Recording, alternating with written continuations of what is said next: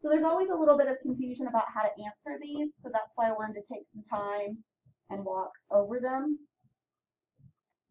So when I start answering a word problem, my requirement is that you always try to give more. We don't just give an answer.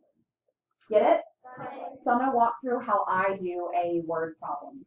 When I've read a word problem, after I've read it or as I read it, I circle things that are important. So Empire Elementary School needs to purchase water bottles for field day. There are 2,142 students. This is a number. Automatically, I'm going to write it down. I write it down before I even move on. It forces me to stop and evaluate. Okay? This is the number of students. Now, Principal Vader rounded to the nearest what? 100 to estimate how many water bottles to order. What did he round to? The nearest 100. So I'm going to underline that place value. Now, do I know what his number is? Did it tell me that? So I'm going to do the rounding that he did. He rounded to the nearest 100, which means he used the tens place value. I circled it because I know it's going to become a 0, but it tells me what it did to the 4, or the 4 does to the 1, excuse me. So 4 tells me 4 or less, let it rest. 4 or less, let it rest. So the 1's going to rest and stay the same. Everything after that 0 has to be a 0. Everything in front is going to stay the same. So this is what he rounded to. Do you agree? Yes. So I've just done that work. I got to here. Will there be enough water bottles for everyone? What's my answer? No. No. Why? Why is there not enough? Okay, so what I'm looking at, right, is that I have this number and I've rounded it. But what am I looking for? Will there be enough water bottles for everyone? And Murphy, you said what? Whatever I've rounded to has gone down, right? So this number is too low. What's going to happen? How many people aren't going to have enough? 42. These 42 guys over here don't have a water bottle, right? So, no, there will not be enough, kind of messy, water bottles.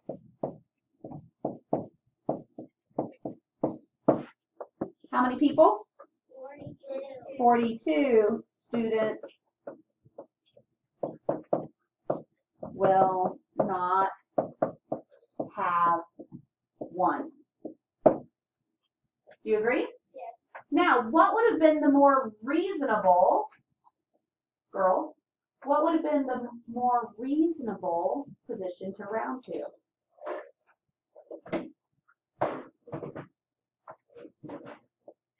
He rounded to the nearest 100. Now, I would have said, I would have gone ahead and rounded up to 200. So I would have ordered, I'm going to still round in the hundreds, but because I'm not going to have enough. Now, they didn't ask me this in the question, but it's just a good idea. Now, is this a real world issue? Yes, Dr. Arnoldson and the PTA, they ordered our Fun Run bottles. If they ordered the bottles and you didn't get one, would you be disappointed? Yes, you would be bummed. I didn't get a bottle, right? So it is a real world thing that they have to do. Do they want to just have one extra? Do they want to just have 2 extras? No. No. They want to get a number that ensures that everybody's going to have a water bottle. And if they end up having some left over, what can probably happen? Give some to a sibling, save them for the following year, right? Okay, let's go ahead and look at the next problem. So when we're looking at the next problem, I know that we're looking at a state fair, right?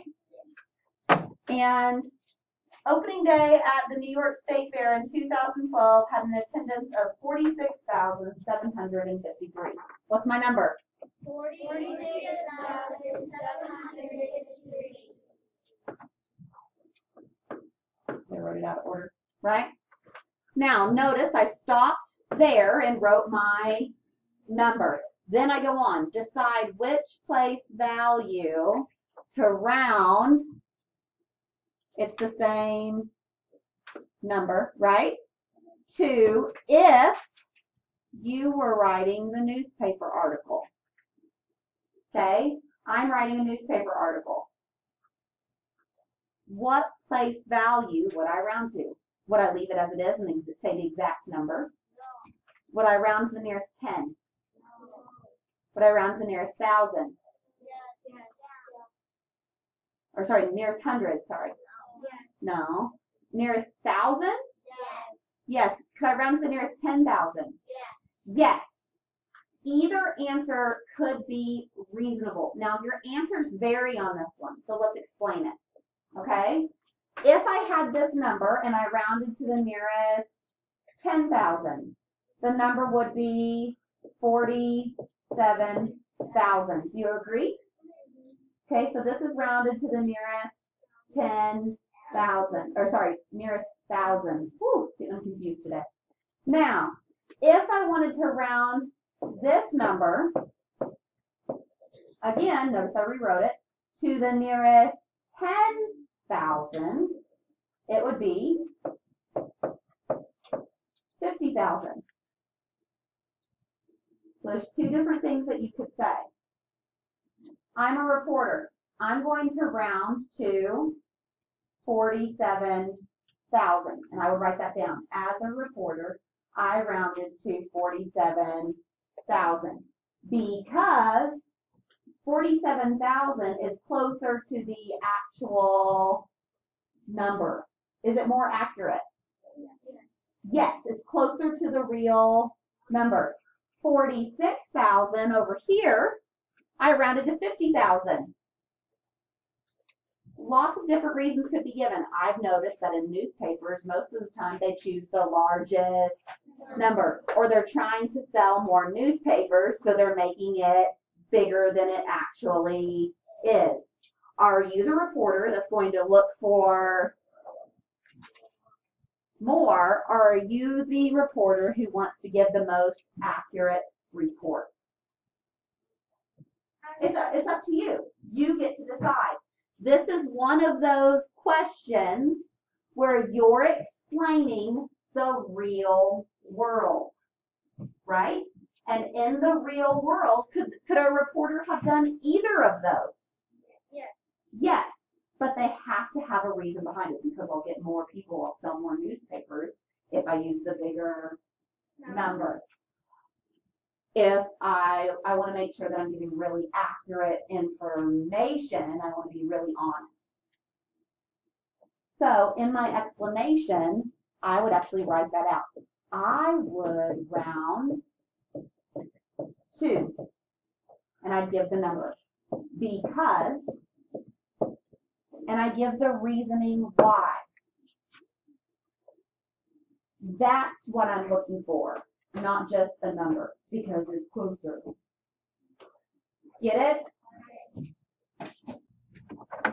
I know that a jet airplane holds, I'm going to write down my number. How much does it hold? 65,000 gallons. This is of gas, right? And it should be, I'm going to write down gallons. It uses about 7,460 gallons when flying between New York City and Los Angeles. So this is on a trip. Do you agree? Okay. I'm just talking myself through my numbers. I stop at each point. Then I say round each number to the okay. What is the largest place value? Is it the ones, tens, hundreds, thousands, or 10,000s?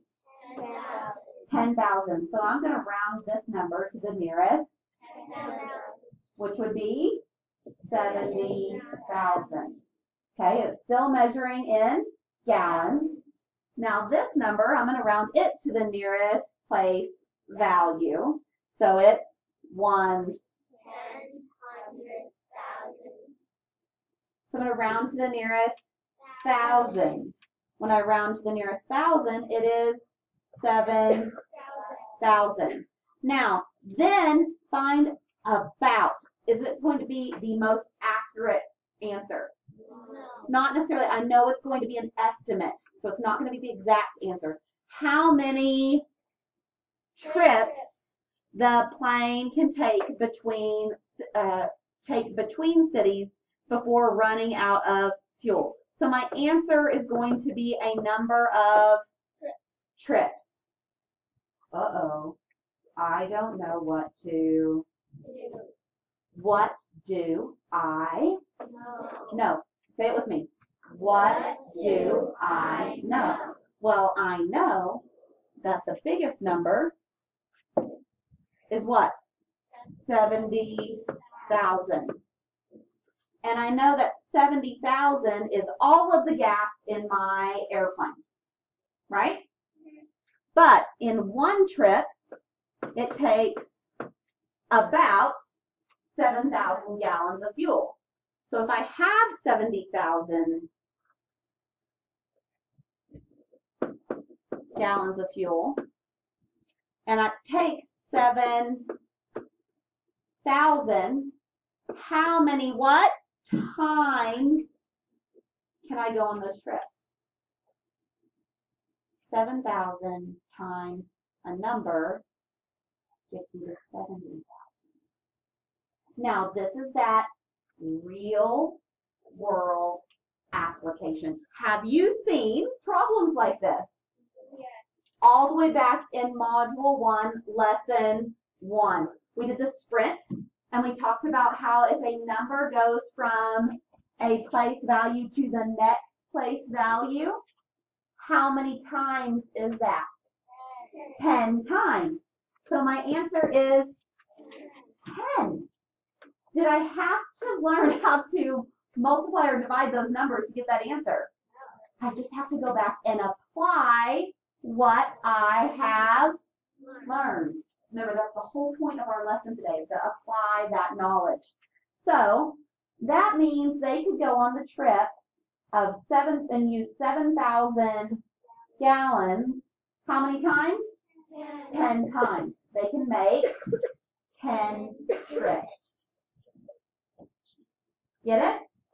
Today you are working on applying the knowledge that you have learned to real world situations. Get it? Tonight for your homework, you do have Lesson 10 homework. Get it? If you need help, you can use the videos off of the Bell Bulletin website and go to Indian Hills 4th grade math website, and that will help you. Get it?